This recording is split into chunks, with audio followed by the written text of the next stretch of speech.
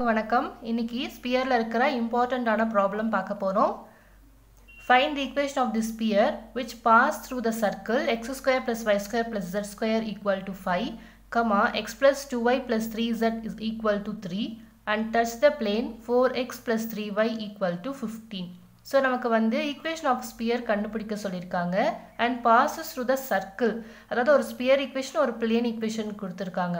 Sphere plane cut பண்ணும்போது நமக்கு கிடைக்கக்கூடியது வந்து circle. நமக்கு ஒரு sphere equation plane equation கொடுத்திருக்காங்க and இது வந்து என்னது அப்படினா நம்ம s plus lambda p அந்த ஃபார்முலா நம்ம எழுதணும். Sphere equation வந்து touches the plane அப்படினு கொடுத்திருக்காங்க. ஓகேங்களா? சொல்யூஷன் பாருங்க. s is equal to அதாவது நமக்கு கொடுத்திருக்கிற sphere equation நம்ம என்ன பண்றோம்? s அப்படினு எடுத்துக்கிறோம். Plane equation வந்து p னு எடுத்துக்கிறோம். Okay?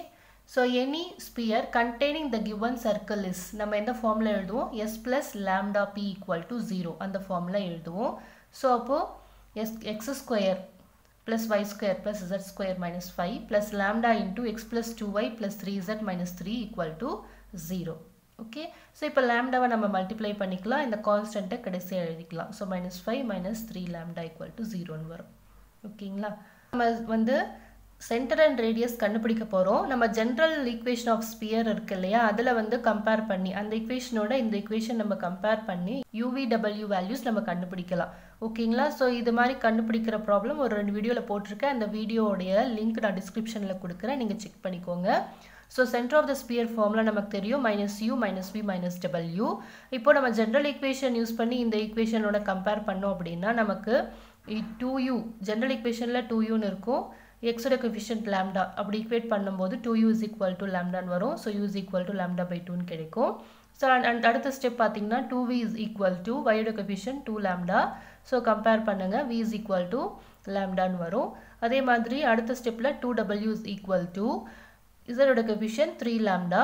இதுல இருந்து w ஓட வேல்யூ 3 by 2 lambda நமக்கு கிடைக்கும். ஓகேங்களா? சென்டர் ஆஃப் தி ஸ்பியர் நம்ம இப்போ UVW இத கொண்டு போய் இந்த சென்டர் ஆஃப் தி ஸ்பியர்ல நம்ம சப்ஸ்டிட்யூட் பண்ணோம் அப்படினா நமக்கு பாருங்க minus lambda by 2 minus lambda minus 3 by 2 into lambda நமக்கு கிடைக்கும்.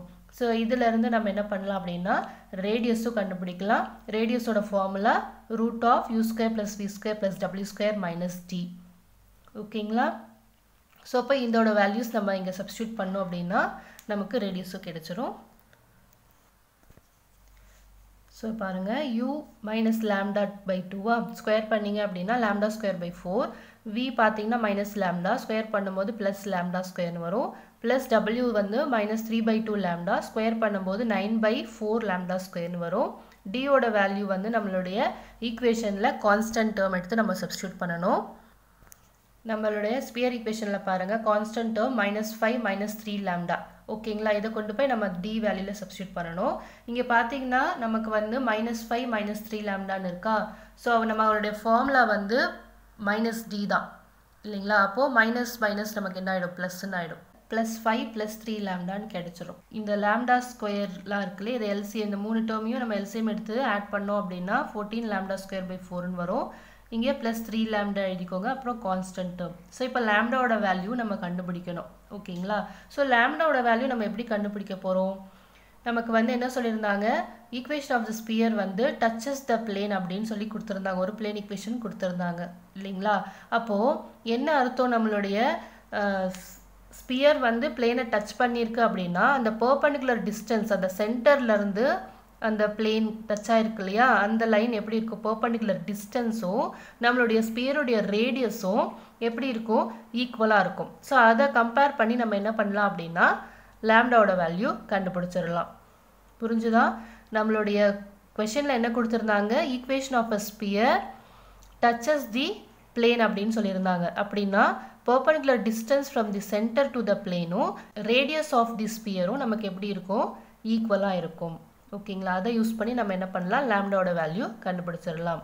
சோ அதுதான் நான் இந்த இடத்துல எழுதிருக்கேன். Since the sphere touches the plane, radius is equal to perpendicular distance from the center to the plane. ஓகேங்களா? நம்மளோட ஸ்பியர் உடைய ரேடியஸோ இந்த perpendicular distance ஃபார்முலா நமக்கு தெரியும். அதை நம்ம சப்ஸ்டிட்யூட் பண்ணிட்டு lambda ஓட வேல்யூ நம்ம கண்டுபிடிச்சுக்கலாம். பாருங்க நம்மளுடைய ரேடியஸை லெஃப்ட் ஹேண்ட் சைடு எழுதி இருக்கோம். அண்ட் நம்மளுடைய பெர்பெண்டிகுலர் டிஸ்டன்ஸ் நம்ம போட போகிறோம். ஸோ இங்கே வந்து இது வந்து பிளேன் ஈக்குவேஷன், இது வந்து நமக்கு சென்டர் நம்ம கண்டுபிடிச்சது. நமக்கு தெரியும் இல்லையா, perpendicular distance formula ax1 plus modulus of ax1 plus by1 plus cz1 plus d divided by root of a square plus b square plus c square. ஓகேங்களா? ஸோ இந்த ஃபார்முலா நம்ம ax1 by1 plus cz1 இருக்கு இல்லையா, so நம்ம plane ஈக்குவேஷனில் வந்து என்ன பண்ணணும், அந்த சென்டர் சப்ஸ்டியூட் பண்ணணும். So 4 into minus lambda by 2 substitute பண்ணுங்க, plus 3 into y-ஓட வேல்யூ வந்து மைனஸ் லேம்டா, ப்ளஸ் நமக்கு வந்து இந்த பிளேனில் வந்து z இல்லை, அப்போ நம்ம 0ன்னு போட்டுக்கலாம். அண்ட் கான்ஸ்டன்ட் டேர்ம் பார்த்தீங்கன்னா -15. டினாமினேட்டரில் அதே மாதிரி நம்ம என்ன பண்ணணும், root of a square plus b square plus c square, இந்த பிளேனோடைய கொஃபிஷியன்ஸை ஸ்கொயர் பண்ணி ஆட் பண்ணணும். ஓகேங்களா? அப்போ 4 ஸ்கொயர் பண்ணால் 16, 3 ஸ்கொயர் பண்ணால் 9, z கொஃபிஷியன்ட் இல்லை, அதனால 0 போட்டுக்கிறோம். ஓகேங்களா? ஸோ நெக்ஸ்ட் ஸ்டெப்பில் என்ன பண்ணுறோம், லெஃப்ட் ஹேண்ட் சைடில் உள்ளதை அப்படியே எழுதிக்கிறோம்.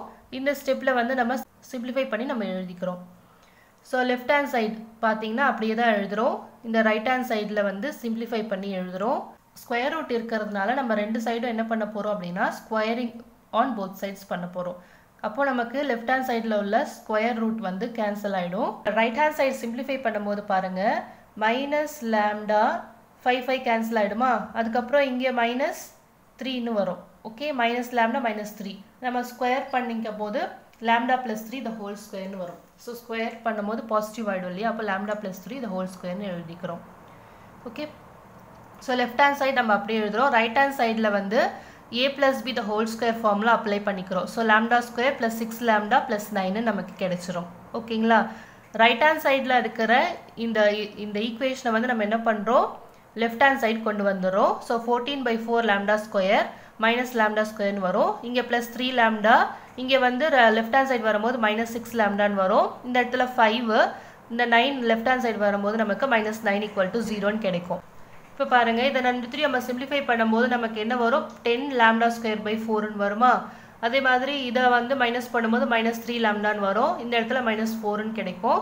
ஸோ அதுக்கப்புறம் நம்ம இதை கேன்சல் பண்ணோம் அப்படின்னா 5/2 2 டேபிளில் கேன்சல் பண்ணால் 5/2 லேம்டா ஸ்கொயர் வரும். -3 லேம்டா -4 = 0.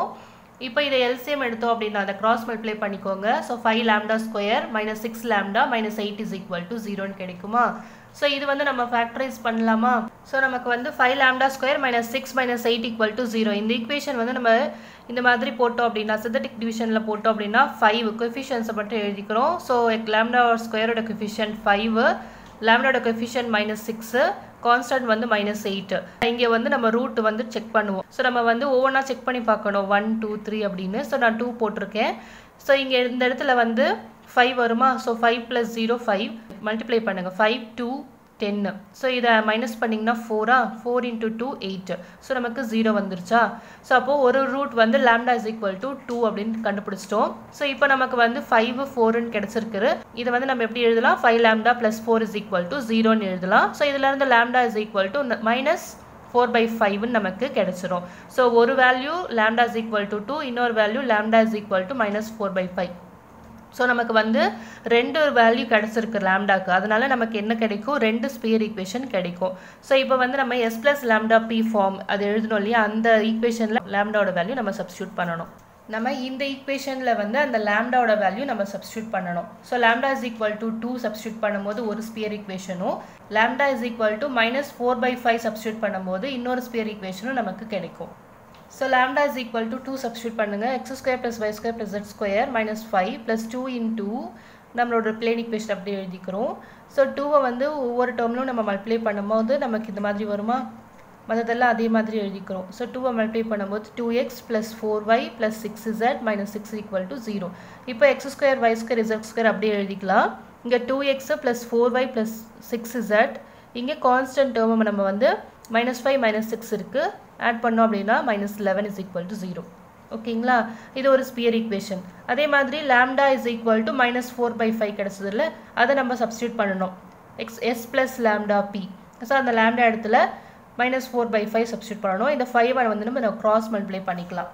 பாருங்கள், கிராஸ் மல்டிப்ளை பண்ணிட்டோம் அப்படின்னா 5 into x square plus y square plus z square 4 into நமக்கு இந்த terms வந்துரும் ஓகேங்களா இந்த 5 into மல்டிப்ளை பண்ணும்போது நமக்கு என்ன வரும் 5 into 5 25 மைனஸ் இருக்கறனால minus 25 ன்னு வரும் இந்த இடத்துல நமக்கு வந்து minus into minus plus 12 ன்னு வரும் ஓகேங்களா so minus 25 plus 12 பேலன்ஸ் வந்து நமக்கு minus 13 வரும்ல அதை நம்ம இந்த இடத்துல போட்டுருக்கோம் equal to 0 so நமக்கு equation of sphere கேட்டிருந்தாங்க இப்போ lambda is equal to ரெண்டு வேல்யூ நமக்கு வந்ததால ரெண்டு sphere equation நமக்கு கிடைச்சிருக்கு ஓகேங்களா இதுதான் நம்ம required sphere equation புரிஞ்சிருக்கும் நம்புறேன் thank you all